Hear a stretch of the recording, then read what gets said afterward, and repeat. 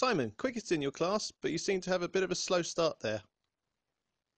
Yeah, I had a bit of a slow start, you could say. Um, what happened was we were trying to fire the engine up before getting out on track, but for some reason the engine simply wouldn't fire. And then once I got out on track, I found basically that I couldn't accelerate. I was putting my foot on the throttle and was not accelerating. I put some pressure on the brake pedal to see if I could accelerate, and I just got slower and slower.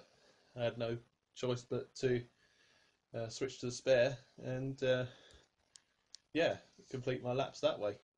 Any ideas what caused this, and any concerns for tomorrow?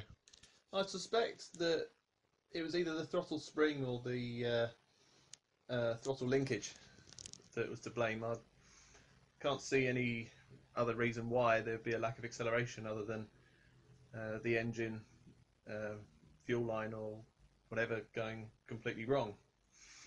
But apart from that, um, I don't think it's any reason to be concerned about it because um, the balance was good. I could more or less position myself exactly where I wanted without uh, much oversteer or understeer. And on top of that, the tyres were consistent, so I could push as much as I wanted. And yeah, all in all, I would say it's all good for tomorrow. Best of luck for tomorrow then. Thank you very much.